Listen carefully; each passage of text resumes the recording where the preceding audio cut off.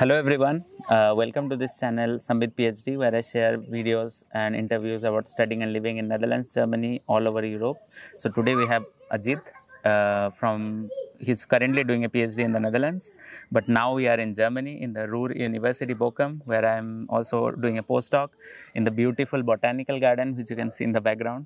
So in this video, we'll specifically cover about his experience of applying for a PhD directly from India, how he applied for the PhD and how he got the PhD directly from India in the Netherlands. So let's move to the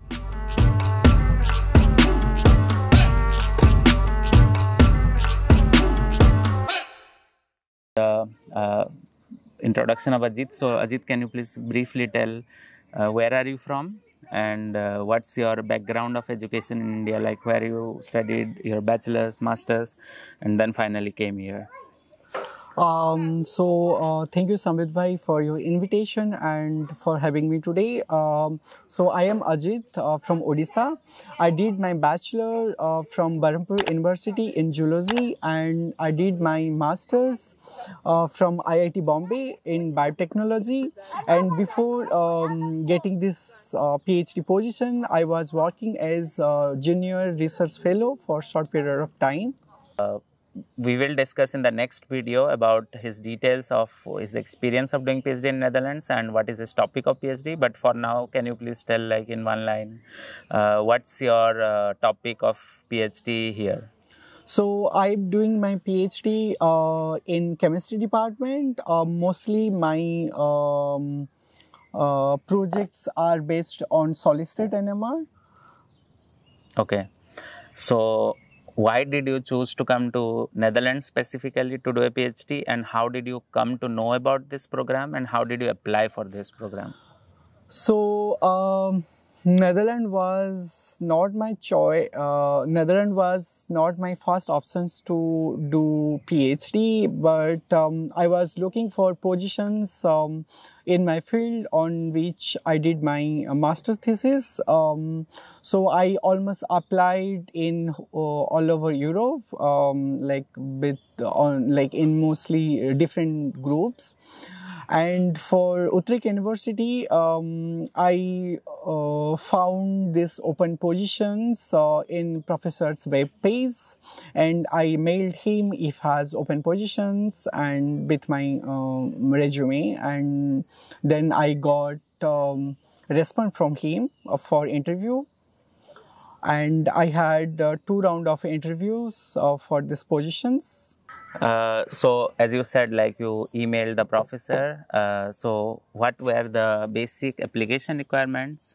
And then we can focus more on, like, did you have an interview, which you already said that you had 2 rounds of interview. So do you remember anything specific about the PhD interview? So maybe first tell the application requirements and then the PhD interview. So as I mentioned, I mailed to professors, so they didn't ask me like specifically any requirements, but to do PhD you need master's degree, that they asked if I completed my master's or not, because they wanted to hire me like after 2 months, so they wanted to make sure if I already have completed my master's or not. Yeah, that's true, because in Europe you definitely need a master's degree to do a PhD.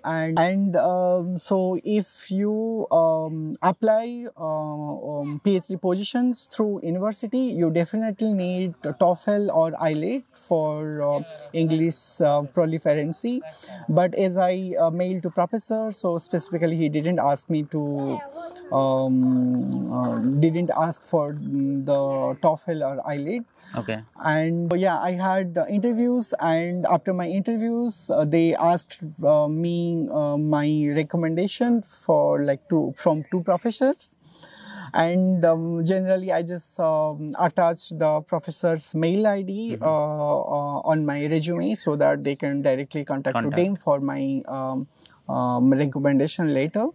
So yeah, and I didn't submit any motivational or cover letter or anything to them. So it was only interview, of the resume and your interview and resume and recommendation letter. So maybe if you email, maybe that's how it is. But when you apply officially in the portal, then most of the time you need to upload a 2-page cover letter or a And motivation motivational for the letter, yes. PhD. And if you apply through university, yeah, that's definitely they ask to upload that thing. And what about the interview? Like, what was the experience of the interview? So it's already been a long time. So Because I think it started in 2019, right? No, 2020. So it's already more than 2 years. So I exactly don't remember the interview questions, but mostly they were about my thesis, my experience, and what did I have in my master's course, because they specifically wanted some codes, chemistry and mathematics, because my department comes under chemistry department, and as my background is biotechnology, so they wanted to make sure if I had mathematics in my intermediate and bachelor and masters. Okay, so like some prerequisites. Yeah. Okay. Did they also ask you something specific about the project or the program that you're applying for, like any knowledge about the NMR or whatever you're doing? Yeah, so I was doing my master thesis in solution state NMR, and I applied PhD here for solid state, which are totally different category. And so they just asked me if I have any experience in solid state NMR, and what are they, like what experience I had. And solid state NMR is very broad, so for master students they didn't also expect a lot of things, but just basic in general experience. So okay, so thank you, Ajit, for joining us and sharing your experience. I think many people ask me how you got directly PhD from India in the Netherlands, so it will be very helpful for them. If you like this video, don't forget to smash the like button. Also, don't forget to subscribe to the channel and share this video with each other so that everyone gets all this information, which is very informative. And goodbye from Ruhr University, Germany. Peace. bye.